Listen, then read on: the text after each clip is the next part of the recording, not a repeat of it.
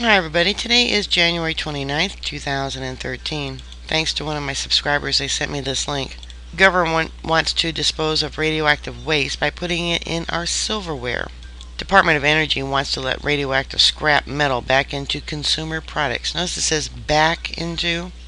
The overwhelming scientific consensus is that any amount of radiation, no matter how small, can cause cancer and other serious health effects. It alters your DNA, which is really bad for children. Children are more susceptible than adults. Current safety standards are based on the ridiculous assumption that everyone exposed is a healthy man in his 20s, and that radioactive particles ingested into the body cause no more damage than radiation hitting the outside of the body. In the real world, however, even low doses of radiation can cause cancer. Moreover, small particles of radiation called internal emitters, which get inside the body, are much more dangerous than general exposure to radiation, and they have links to 2 different articles. And radiation affects small children much more than full-grown adults. But the Department of Energy, the agency which is responsible for the design, testing, and production of all U.S. nuclear weapons, promotes nuclear energy as one of its core functions, which has been covering up nuclear accidents for decades, and has used mutant lines of human cells to promote voodoo anti-scientific arguments proposing letting radiation into our silverware. Counterpunch notes. Even the deregulation Happy Wall Street Journal sounded shocked. The Department of Energy is proposing to allow the sale of tons of scrap metal from government nuclear sites in an attempt to reduce waste that critics say could lead to radiation-tainted belt buckles, surgical implants, and other consumer products. Having failed in the 80s and 90s to free the nuclear bomb factories and national laboratories of millions of tons of their radioactively contaminated scrap and nickel, the DOE is trying again. Its latest proposal is moving ahead without even an environmental impact statement, those messy EISs involving public hearings. So you can imagine the DOE's reluctance to face the public over adding yet more radiation to the doses we are already accumulating. Let's not forget the fallout from Fukushima that we're all getting. Congressman Markley writes, a Department of Energy proposal to allow up to 14,000 metric tons of its radioactive scrap metal to be recycled into consumer products was called into question today by Representative Ed Markley of Massachusetts due to concerns over public health. In a letter sent to DOE head Stephen Chung, Representative Markley expressed grave concerns over the potential for these metals to become jewelry, cutlery, or other consumer products that could exceed healthy doses of radiation without any knowledge by the consumer.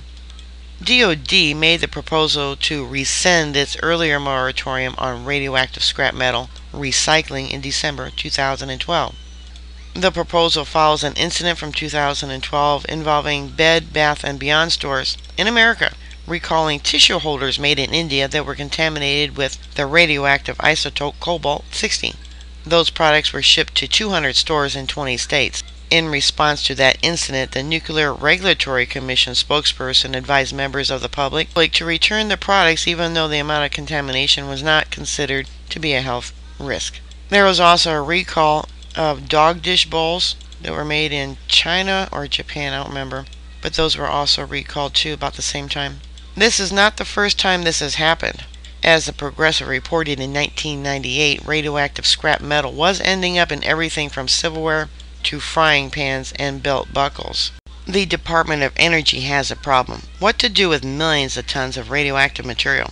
So the DOE has come up with an ingenious plan to dispose of its troublesome tons of nickel, copper, steel, and aluminum. It wants to let scrap companies collect the metal, try to take the radiation out, and sell the metal to foundries, which would in turn sell it to manufacturers who could use it for everyday household products. Pots, pans, forks, spoons, and even your eyeglasses. You may not know this, but the government already permits some companies under special licenses to buy, reprocess, and sell radioactive metal. 7,500 tons in 1996 by one industry estimate. But the amount of this reprocessing could increase dramatically if the DOE, the Nuclear Regulatory Commission, NRC, and the burgeoning radioactive metal processing industry get their way. They are pressing for a new lax standard. that would do away with special permits and allow companies to buy and resell millions of tons of low-level radioactive metal. I have an idea. They can make it into cars. Cars take tons of metal, don't they? And only sell them to government officials, people who make up these laws and rulings, DOE, NRC, etc. And there'd be specially built cars of recycled radioactive material just for them. The standard the companies seek to cause nearly 100,000 cancer fatalities in the United States by the NRC's own estimates. A couple of years later, Congressman Markley successfully banned most radioactive scrap, but now DOE is trying to bring it back. Radioactive scrap is a global problem, as Bloomberg reported last year. The major risk we face in our industry is radiation, said Paul DeBruin, radiation safety chief for Gewantal Stainless Processing, one of the world's biggest stainless steel scrapyards. You can talk about security all you want, but I've found weapons-grade uranium in scrap. Where was the security? More than 120 shipments of contaminated goods, including cutlery, buckles, and work tools, such as hammers and screwdrivers, were denied U.S. entry between 2003 and 2008, after Customs and the Department of Homeland Security boosted radiation monitoring at its borders. Makes you wonder how much of it actually comes through. I'm sure what they found, it was only a tip of the iceberg. The department declined to provide updated figures or comment on how the metal tissue boxes at Bed Bath & Beyond, tainted with cobalt-60, used in medical instruments to diagnose and treat cancer, evaded detection. And like I said, the dog dishes, the metal dog bowls, that also seem to have been missed. The general public basically isn't aware that they're living in a radioactive world, according to Ross Bartley, technical director for the Recycling Bureau, who said the contamination has led to lost sales. Those tissue boxes are problematic because they're radioactive, and they had to be put in a radioactive disposal. Abandoned medical scanners, food processing devices, and mining equipment containing radioactive metals such as cesium-137 and cobalt-60 are picked up by scrap collectors, sold to recyclers, and melted down by foundries, the IAEA says. Dangerous scrap comes from derelict hospitals and military bases, as well as defunct government agencies that have lost tools with radioactive elements. Chronic exposure to low dose of radiation can lead to cataracts, cancer, and birth defects, according to the U.S. Environmental Protection Agency.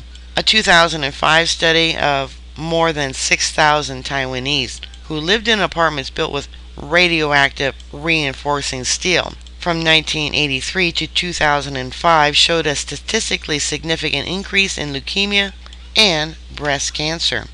India and China were the top sources of radioactive goods shipped to the U.S. through 2008, according to the Department of Homeland Security. Bartley, a metallurgist who has tracked radioactive contamination since the early 1990s, said there's no evidence the situation has improved. 2 years after an Indian scrap metal worker died from radiation exposure, the world's second most populous country hasn't installed alarms, the Ministry of Shipping said in December. The same thing could easily happen again tomorrow, said Deepak Jain, 65, who owns the yard where the worker died. We have no protection. The government promises a lot, but has delivered absolutely nothing. Indeed, we are being bombarded by low-level radiation from all sides. Above-ground nuclear tests created background levels of radioactive cesium and iodine. For the first time, there's a link. Countries dump everything from radiation from nuclear meltdowns to radioactive submarines in the ocean. There's a place, I believe it's in the Black Sea, that Russia has done that extensively. There's also an area by the Canary Islands that has been done. And in the air. In Japan, radioactive crops are being mixed into non-radiated foods. They also do that with milk in Russia because of Chernobyl. The U.S. apparently signed a pact with Japan, agreeing that the U.S. will continue buying seafood from Japan, despite that the food is not being tested for radioactive materials. Previous testing showed it was not healthy to eat any of the seafood coming from Japan. Much of our food is now intentionally radiated. The government has even treated some people as guinea pigs. What can we do? Counterpunch notes. You can tell the DOE to continue to keep its radioactive metal out of the commercial metal supply. Comments and our personal items. You can demand a full environmental impact statement. And the comment deadline is February 9th, 2013. And they give a government email address. It says scrap _ capital PEA comments at hq.doe.gov. And they give a snail mail address too. And it'll probably all end up in their recycled bin, everything you send. They don't care what we say. They thumb their noses at the citizens of the world. Alright, bookmark my site. I'll keep everyone up to date. Please stay safe, be aware, and I'll talk to you later. God bless y'all. Bye.